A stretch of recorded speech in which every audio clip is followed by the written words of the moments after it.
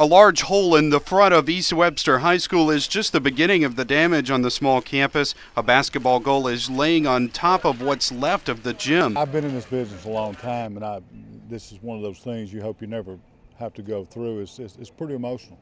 In a small community such as Cumberland, the school is the center of activity. Teachers, students, and residents stare in disbelief at the destruction Mother Nature can leave behind in only a few minutes. It's certainly a blessing that there were no children here, because we can certainly replace these structures and we'll build back, but we're just very thankful there were no children here when this happened. It doesn't surprise me that people from churches, everybody else that can, pitches in and does their part to help us get back to normal. At East Webster High School, tin is just strewn throughout the campus. You can see the field house completely destroyed. Part of the old school building even just flung out into the yard.